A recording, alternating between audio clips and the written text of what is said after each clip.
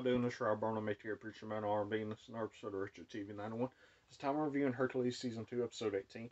What happens on this week's episode is Hercules going to former teen's who is his friend to his son's wedding. What happens is Hercules' friend that was teen has died, and his son's taken over, and Hercules goes and finds out that his best friend Tullus has kidnapped the bride-to-be. Well, Hercules doesn't know the whole story, so him and Eldest go to get the bride-to-be back.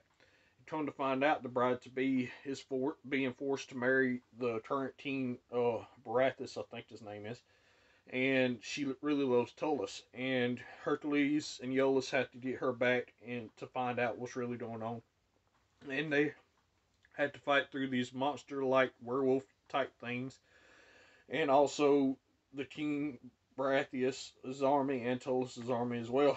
And the king winds up getting the woman back, and Hercules finds out that Tullus has been set up by the king as being a traitor because Tullus went to save the current king and his father and mother when at the battle that him, Hercules, Iolaus, and all them fought at, and the king was a coward, and Tullus was forced to keep that secret, and that's why he couldn't tell Iolaus why he left Iolaus at the battle.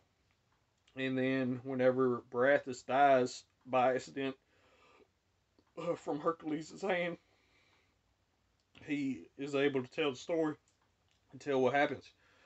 And then at the end of the episode, Tullus and his girlfriend, I can't remember her name, they wound up getting married, and that's all that really happened.